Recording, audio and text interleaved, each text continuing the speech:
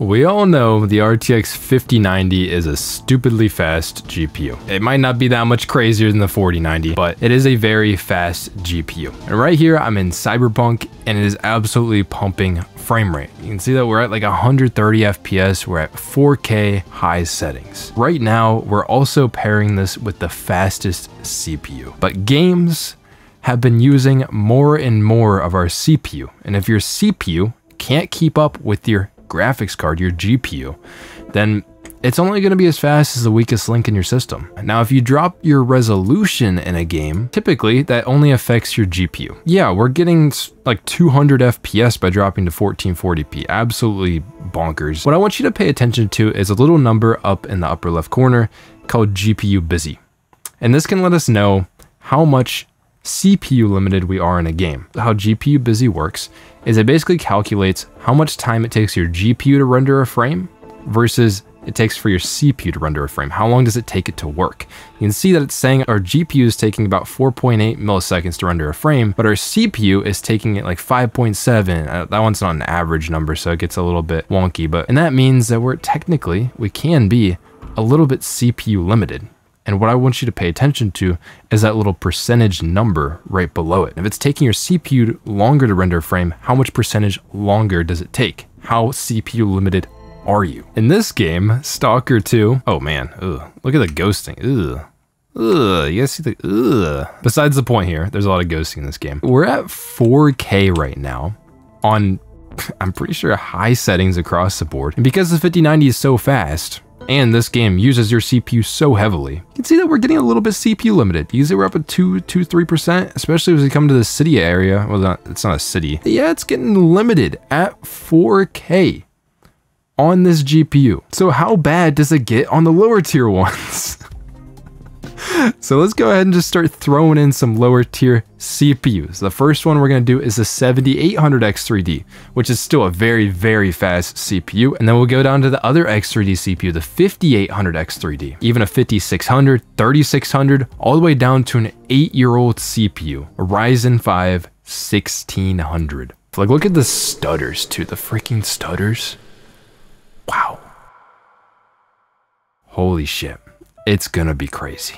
And now I'm on the 7800X3D. Again, still a beast of a CPU. What happens if we drop it down to 1440p? From what I can tell, yes, high settings, native 1440p, we are CPU limited. Two things to keep in mind is that the GPU utilization up in the far upper left is at like 87, 86, 85% GPU busy number. You can see that we're having a 10% deviation. Obviously, this is still extremely fast. The 7800X3D is a beast of a CPU, and it's doing all this right now at only 65, 68 watts. Now, based on a 1080p, which is going to be the most CPU limited resolution on high settings, it's about 10% slower than the 9800X3D, so not insane. If we turn on ray tracing overdrive, ray tracing can use a more CPU, but it still isn't getting limited here, as the 7800X3D is only 2% slower than the 9800X3D. I think that's pretty negligible. Let's head over to Marvel Rivals. At least at 4K high settings on the 5090 with the 7800X3D, it's about the same performance as the 9800X3D. I think that's margin of error, and I think the same thing also applies at 1440p. Where despite there being less GPU load, it doesn't seem like the CPU is really holding us back as of yet. These CPUs are pretty close to each other. 1080p is pretty much the same story. Yeah, this one makes me kind of sad. We're not feeling the limitations like super heavy. Yeah, one of the fastest CPUs available right now it can barely hit 80 FPS in this game.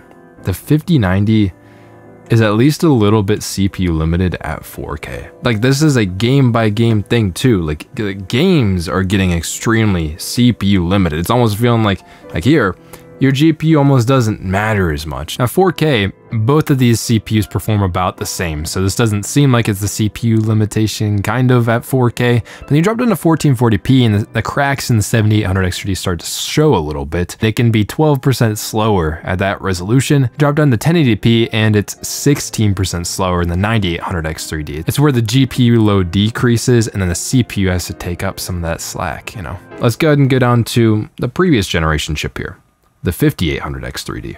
This is still a monster of a CPU. Okay, it's the best gaming CPU that you can get on the older AMD platform AM4. And I actually have it right here. You can probably hear the micro chilling right by my side here, and you can probably hear the fans from it, but I don't really have anywhere else to put it. So it kind of is what it is. You know, if it's anything but like 1 to 2%, then we're probably CPU limited. And that means at 4K, native, no upscaling, no ray tracing, nothing crazy like that, we are getting it CPU limited on the 5090. On this CPU that is still a beast of today. If you want to know in terms of performance, it's pretty similar to Intel's 13th gen CPUs. I won't be testing any Intel CPUs in this video because I think it's easier to see the scaling if we just go through AMD's lineup. At times, just at 4K, we can get CPU limited. And it only gets worse when we go down in resolution. Let's drop to 1440p. The freaking percentage is at like 30%. That means the CPU or the GPU is running 30% faster than the CPU is. The CPU can't keep up with it, and it's shown by this. On the left side is 1080p, that's the CPU limit as we're going to get, and as we go across, you would think that we'd take a bigger performance hit going up in resolution if we were GPU limited, but as you can see at 1440p, it's only 5% slower. At 4K, it's only 19% slower, which is actually not that crazy for 4K gaming. As we go further with CPUs, it's gonna get more wild. Also for reference, at 1080p, it is 33% slower than the 9800X3D. Against the 7800X3D is 26% slower. The CPU limits continue in Marvel Rivals on the 5800X3D. On the left side, 1080p is pretty much exactly the same as 1440p, which means we're fully CPU limited at 1080p, we're fully CPU limited at 1440p. At 4K, we do lose a little bit of performance, which means the GPU is taking over a bit more. That means that it's 31% slower than the 9800X3D at 1080p. Damn. Which means at 1440p, the 9800X3D is allowing the 5090 to run at full capacity, whereas the 5800X3D can't provide that same thing. In Stalker 2 now, you see we're at 4K, clearly. And then the graphics settings are at high. Yeah, we could technically go to epic, but who actually plays the epic? Let's be real. This shit is trifling. Trifling. Maybe disgusting. You can see at 4K native. The GPU busy's at like 18, 17%. Then we walk even further into the city area or the town thing. Holy shit, bro. This CPU, this high-end CPU, this is still a high-end gaming CPU today. Barely get 60 FPS. It's really bouncing down into the 50s sometimes. I was playing this game on a 7800X3D, which is a good chunk faster than this guy. How does anyone really play this? This is bad. And this applies at every resolution, man. Oh my god, it's tough. 1440p, it's the same as 1080p, except the 1% lows are a little bit higher. Same thing with 4K, the 1% lows are a little bit higher. I'm not exactly sure why that's the case, but that's what we're seeing. Making it 39% slower than the 9800X3D. That 5090 is just crying. Even on a 5800X3D, this is still a pretty monster CPU. We can turn on frame generation because this bypasses the CPU and just generates more frames in the game. That our latency, for it to feel good, it should be around 50 milliseconds or so, and you see that we're barely getting 50 milliseconds. Now our FPS is very high because we're at like 120 or something. I'd say the game looks smoother, but it does not feel nearly as tight. I can easily tell this. Man, you're not using your GPU at that point, you're using frame generation. So that means, hey, let's go ahead and check it out on a little bit even lower tier CPU, the Ryzen 5600. Boy. The 5600X is in there right now. And yeah, you can see, yeah, we're getting like, well, sometimes we're getting 100 FPS. I wouldn't say all the time. Obviously, we're being CPU limited at 4K on the 5090. Honestly, this is a very reasonable CPU. Like, you wouldn't pair a 5090 with this CPU. Obviously, it's like a $120 CPU, but it's been a great value one for quite a while now. But let's see it. Like, maybe we up it to ultra settings, okay? So this will be ultra settings at native 4K. Do we get CPU limited? We are still CPU limited. So we might have equalized a little bit here. That means that we're limited at every resolution here in Cyberpunk. Yeah, that's tough, man. It is 51% slower than the 9800X3D, the best CPU that we can get right now. It's like half the FPS, guys. The 5090 is just, oh man, help me. If you just want to compare it to the 5800X3D from the previous one, it is 27% slower. This is just a major difference, even between these two. 5600X, man, oh man, it's struggling. Moving on to Marvel Rivals. If you have a 5600X, getting a 5090 as your GPU is not gonna help you. You can only get like 100 FPS in this game with the CPU. It's wild. Every resolution, it's limited. You might as well just play at 4K. There's not really any downsides. It's 49% slower than the 9800X3D in this title. Yeah, if you want to play this game, getting a better CPU is gonna be well worth it. And the 5090, man, it's really just sitting there idle. It's not really doing anything. But let's go ahead. In Stalker 2, this one kind of breaks my heart. Outside of the town, looking out here, we're CPU limited at 4K high settings. Native. Yeah, we can only get 70 FPS just looking out into the distance. There's nothing really that CPU heavy that's going on out there. But then we run into the town here. It only gets worse, guys. You see our deviation is up at like 37%. Our FPS drops down into the 40s on a pretty damn decent CPU.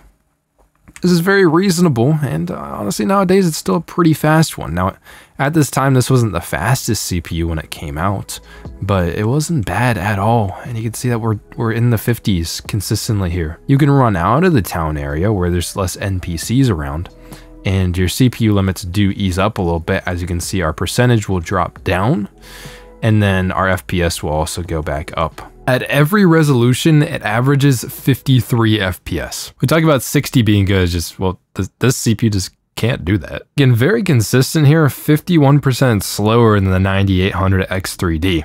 Like, oh my God, it's crazy. It's crazy how much it takes to hit here. But we can go lower. What about the 3600X? On the 3600X right now, that's something. Guys, that is something. We got like a 30% GPU deviation, 28%. Yeah, the GPU kind of waiting right now. That doesn't mean the GPU is only 30% faster. As we saw, the GPU can get up to like 200 FPS or something in this game. This is pretty similar to what's in a PS5 and an Xbox Series X right now. We are stuck at about 80 FPS at every single resolution. It does not matter where we play at. The 3600X just struggles, making it 62% slower than the 9800X3D. And don't think you'll get away with it at 4K. You're still losing 29% of your performance going to 4K because yes, the GPU is limiting the 9800X3D here. 3600X is just actually limiting it still at 4K. It's 29% slower. If this is the CPU you have, this would be the performance of like a 4090 instead of a 5090. Don't get the CPU in this GPU. And we're locked in at about 100 FPS on the 3600X in Marvel Rivals at every resolution. You know, just play at 4K max settings in the game because there's no point in not. Making it 56% slower than the 9800X3D. Just wow. And if you want to compare it to the 5600X, the difference here isn't that dramatic. I mean, you're only losing 13% from the 5600X to the 3600, but at the same time, both of these GPUs look at the GPU busy percentage, and it's, yeah, they're holding the 5090 back like crazy. Entering Stalker 2. We're outside the town, and we can achieve 60 FPS on the 3600X. You know, barely. So let's go ahead in here, and you can see the massive stutter immediately as I started to walk towards here, and I can see the choppiness. I hope you guys can also see how choppy this feels. Holy. And we can achieve the mid 40s, maybe low 40s. Oh, we hit in the 30s for a second there. Oh, 50 FPS. Oh man. So we look right here, then we can get some decent performance. What happens if we go inside? Does it get worse? It's pretty bad. So half of this is the 5090's fault, being so fast, but the other half is just, man, these games are demanding. I will probably be making a pretty in-depth video about how demanding these games are. This can barely get you by. So does it surprise you that it's CPU limited at every resolution? The frame time graphs are going absolutely crazy, which means the game is stuttery as all hell, and we can only achieve like 47, 46 FPS on average. That's not exactly a good look, and it's not a very good gaming experience either. 58% slower than the 9800X3D. That's just miserable, guys. It's kind of crazy, but not as crazy as our next one. 1600 is in there.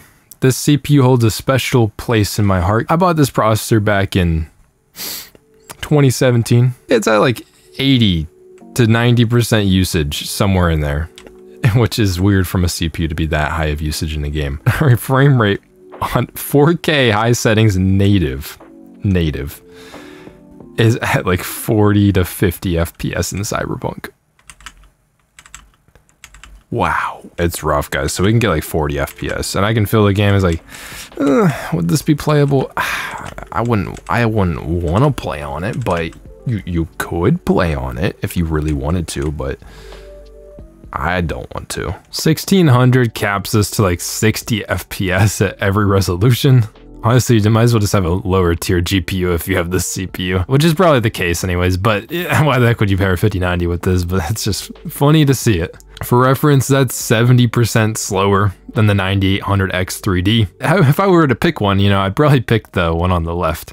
You know, just a hunch. We also get capped to about 60 FPS in Marvel Rivals, so I don't think you'll be playing that competitively in this game unless you're a really big fan of 60 FPS in a highly competitive game. And oof, 71% slower in the 9800X 3D. I'm just saying, the guy on the left with that CPU is probably going to be beating you more than once in this game. If you want to play this in hard mode, you can pick up the 1600, but you know, I wouldn't recommend it. So outside of the town, we're looking at a solid and smooth, like almost 40 FPS, guys. Wouldn't you love to play the game like this?